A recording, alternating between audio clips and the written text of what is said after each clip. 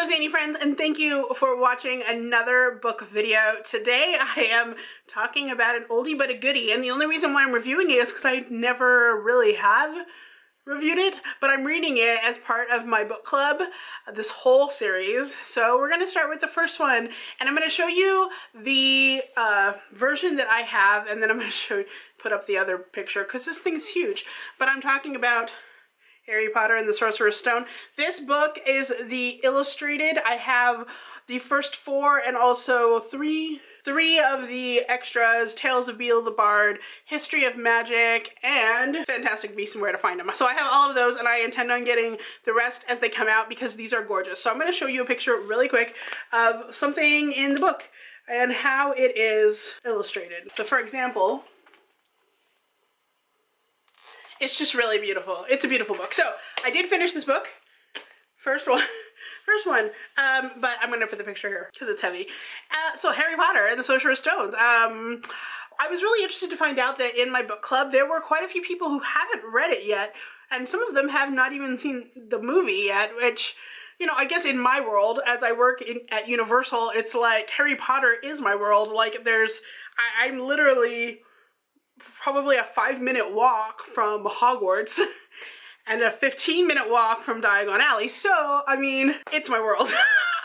It's one of my favorite stories of all time. I can read it again and again, and I never get tired of the characters, the world. Fantastic Beasts, I love that movie series because it's like a more mature version of Harry Potter, and still within that world, I fall in love with this world so much.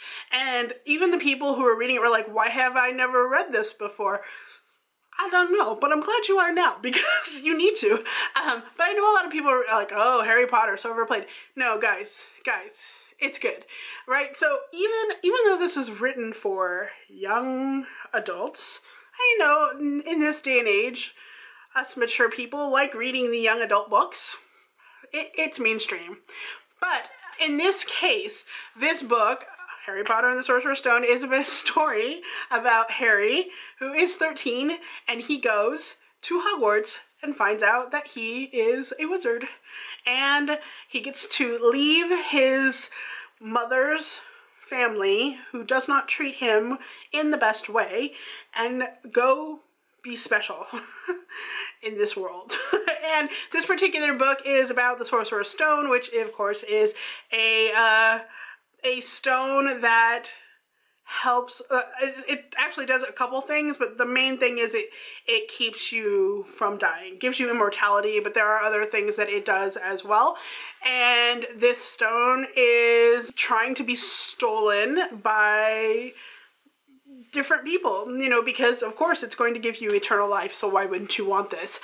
But Harry is also coming into his own in this book, and he finds Hermione and Ron, and that is the start of the Fabulous Three that make their way through all 7 books of Harry Potter and that play Cursed Child, and now apparently there's going to be some more, which is amazeballs. But that is the story of the Sorcerer's Stone, and it's when Harry finds out who he is and what his parents were like, a little by little, starting in this book. It's really hard to talk about Harry Potter without totally spoiling it because it's so mainstream, and because, you know, most people have read it.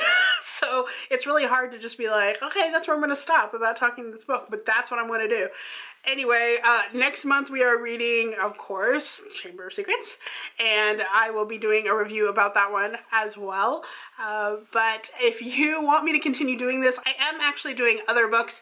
I'm supposed to be reading Hunger Games as well, and we should be starting Illuminae pretty soon here, so these are all older series, but I am reading them as well, and if you want me to review those, I will. Just comment below and let me know. Until next time, stay zany.